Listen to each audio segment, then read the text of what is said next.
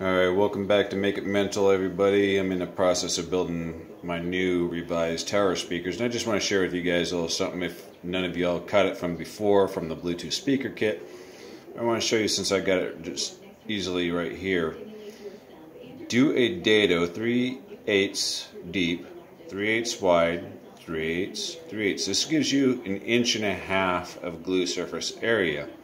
You may be thinking, okay, well, that works fine for a shelf, like if this was a shelf.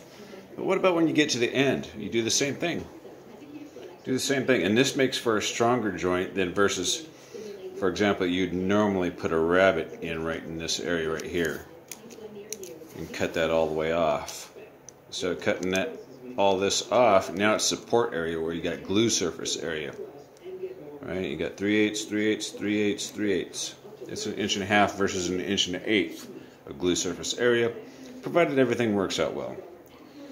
So you may have been taught use a rabbet in the ends. It may be easier in some situations, but not always. It depends on if you're doing a multi-story bookcase or whatever else, then you might be forced to use a rabbet versus a dado. But wherever you can, use a dado, and this will help lock it in, keep everything nice and tidy, and you get more glue surface area.